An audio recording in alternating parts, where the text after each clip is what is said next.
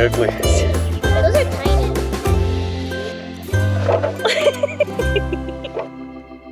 Hey guys, welcome back to Sage and Stone Homestead. My name is Heather. So I took a vlog 2 days ago. Yesterday was the 4th of July.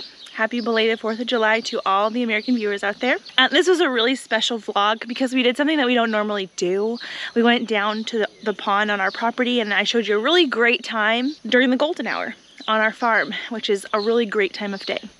So every once in a while, it's about once every 3 or 4 months, the audio on my camera itself doesn't record properly and it sounds like I'm talking to you through a tin can. So when that happens, normally I just won't post the video, but I really think that it's still a good vlog, and I think a lot of you will really appreciate the vlog. The goats are adorable. Calamity essentially does a flip. It is such a good vlog. I wanted to bring it to you guys anyway, because I think a lot of you probably won't really care about the audio issue, but I wanted to let you guys know that if this is your first time here, that type of audio thing is not normally something that happens. It's not normally something that I post, but I wanted you guys to see it anyways. So I'm gonna play that vlog right now, and then I'll see you on the other side. If the audio does kind of bug you, you can go to this timestamp and I'll see you there. Hello.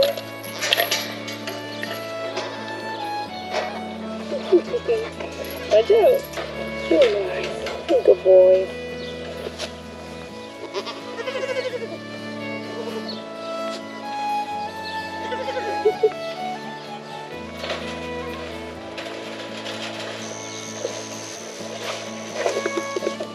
Here's your booster seat, baby. Come here. See, Tori, show ya.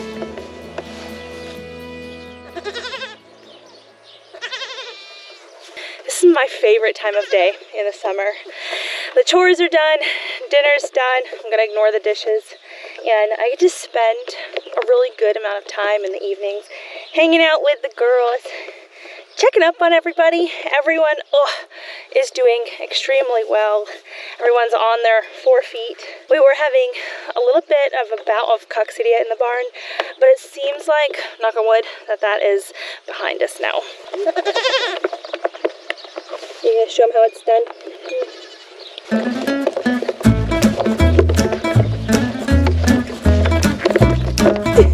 Good girl.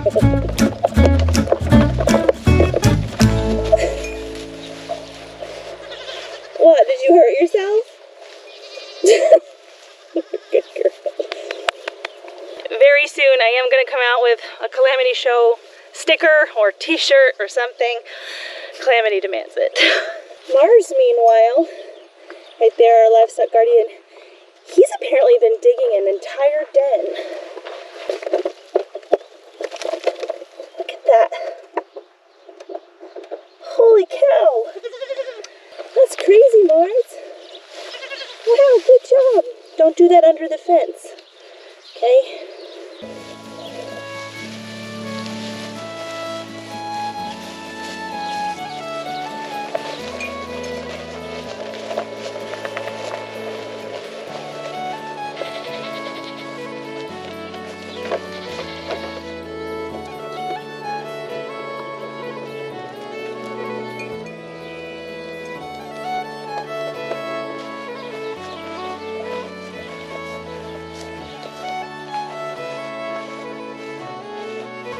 Seeing that lovely hole that Mars dug, I want to come over and do another fence line walk.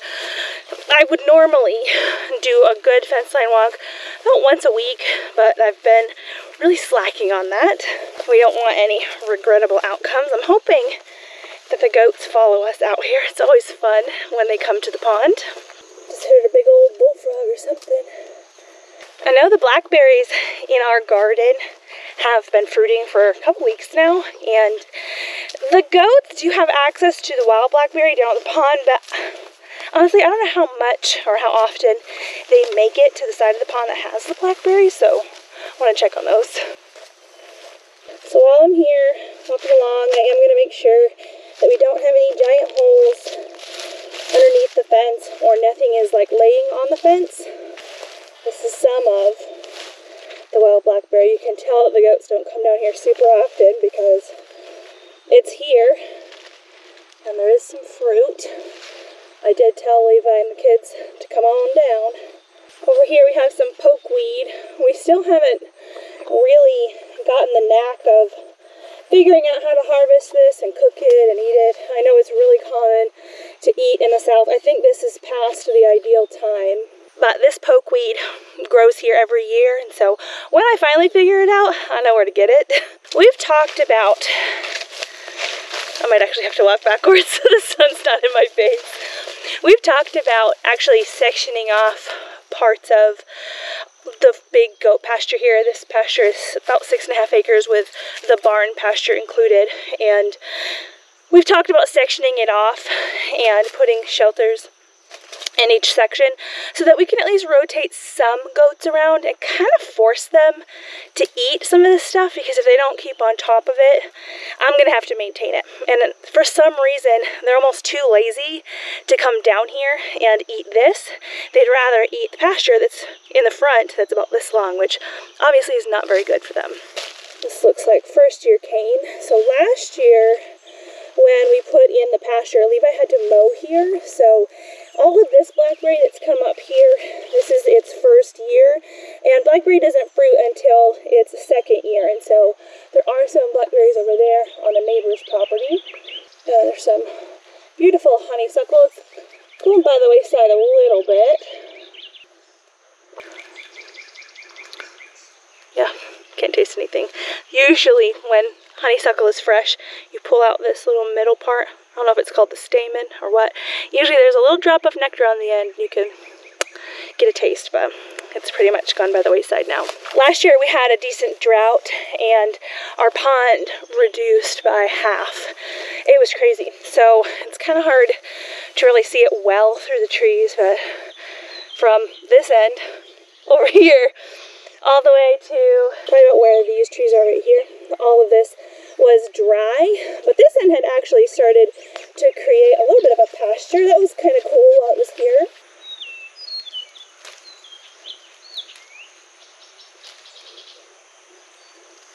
But all in here was all pasture. It was really cool, but I'd rather see it like this.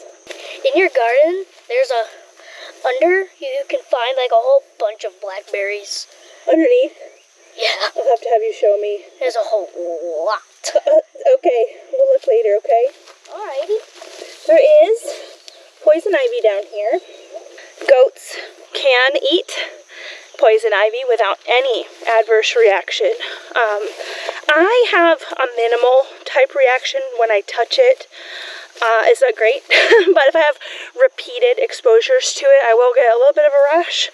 And everyone says that the cure usually grows near the toxin. So I have been looking for jewelweed, and I cannot find it. So I'm going to be pointing at some poison ivy down here, and if you see jewelweed, let me know. I haven't had a blackberry from here in a long time. This one's sweet. Hey, my blueberry. Blackberry. Yeah, I thought they were sweet too. It's because it hasn't rained that much. Yeah, it's delicious. Let's reach through here. So there's poison ivy in here.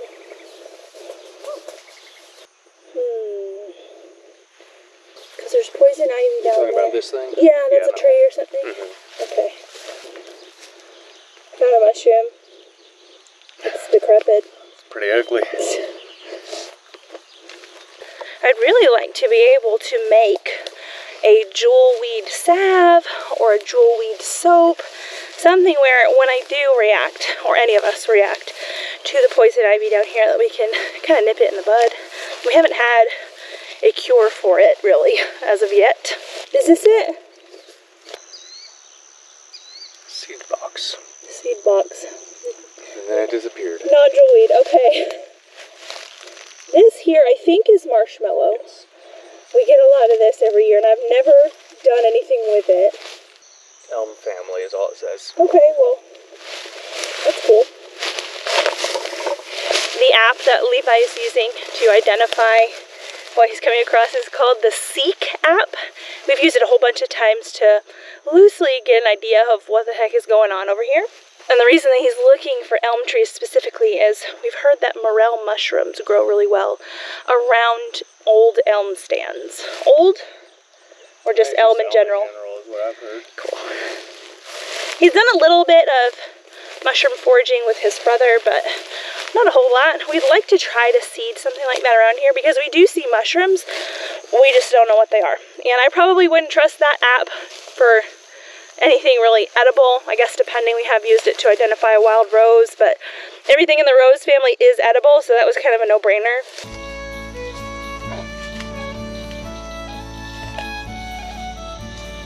Oh boy.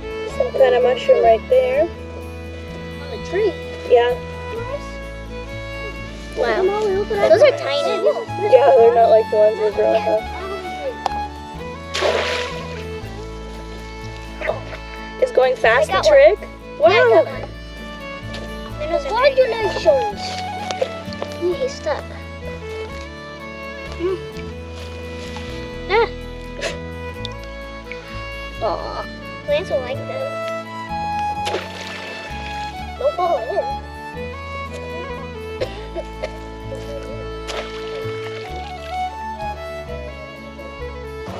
You got some blackberries?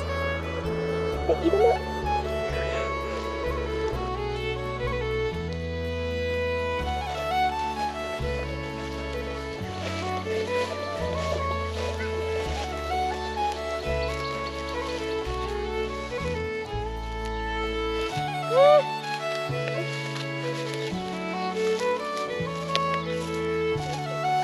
You can tell the grass right here gets a lot shorter, and it's like they're content. The goats are content to just be here, and I really want to find a way to force them onto taller grass, and cross fencing this big area is probably how we're going to have to do that.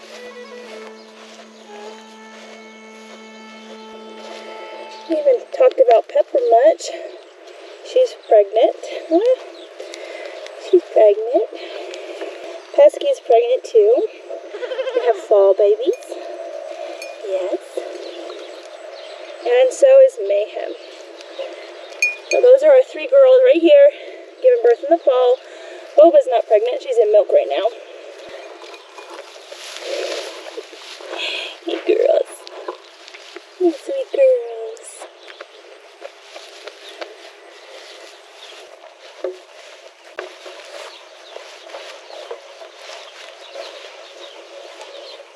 Come here, Shindy. Come here, I'm holding it up for you. Yeah, she's smart. I was holding it up for her, but she knows. She's smart. Shindy, you're just gorgeous. You're the prettiest chocolate. You are. You're a pretty chocolate too. You just have some light spots, huh? Yeah. Dark chocolate and milk chocolate right here. And then white chocolate.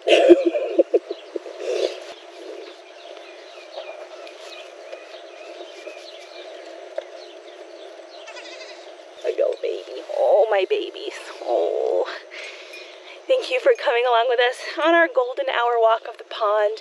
We don't do that enough. We really got to do it more. And I really want to learn a little bit more about foraging. So we have, I think it's the Peterson's Guide to Medicinal Plants and Peterson's Guide to Edible Plants. I would love to hear any suggestions you have for like book in hand resources. I know a lot of this can be regional. We're in the Ohio Valley, if that helps.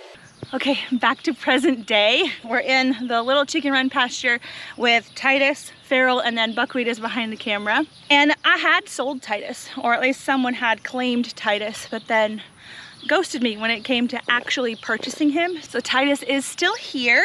We're culling him, really not for anything that's his fault. He is just really redundant as far as his genetics go on our herd. He's out of Havoc, who we kept back a lot of Havoc daughters, and we still plan to keep back some more Havoc daughters. And he's out of Pesky, who's from my Rory line, and I have a lot of those goats too, so his ewes just can't go very far here. So Titus is for sale, and if you know anybody in the Ohio Valley area who is looking for a really great AGS. Ow! Ow! I swear, he's a good boy. Titus, let go, let go, let go. Gosh, a really great, honestly friendly, hair-eating, AGS registered, blue-eyed, moon-spotted buck, let me know. We don't have his babies on the ground yet, but he has settled 2 of our does. Pepper and Mayhem are gonna have his babies this fall. Over here is Buckwheat, who had been dealing with a little bit of anemia and some bottle jaw. I think he had a pretty intense parasite, whether it be coccidia or worms, but he's absolutely on the mend. They can start to lose condition pretty fast when they have a parasite, and it takes a lot longer for that condition to come back, longer than it took for it to go away, but he's well on his way. This is some of the most lush grass that I have here. Initially, when Buckwheat was starting to look sick, I had moved him back in here with the girls because there's a lot of pasture here, and his mom is in here, Christine. Actually, I don't see her right now, but she's in here somewhere. She's over here with one of her grandbabies. But I moved him in here thinking, because he hadn't been separated from Christine very long, I thought she would nurse him again, and there's really nothing that brings back the weight like milk. But she didn't want anything to do with him. She didn't want to hang out with him at all, which was unusual because the kid that she had here last year, Elpis, I mean, she would fight to the ends of the earth to protect Elpis at all costs.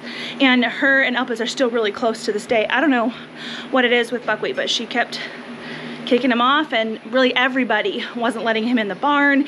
It just wasn't going to be a good situation. He's doing so much better out there. So thanks again, guys, for bearing with me through some audio issues. It's not common for me to have those kinds of issues, and when they come up, I usually don't post, but it was too good of a video not to post, and I appreciate you sticking with me.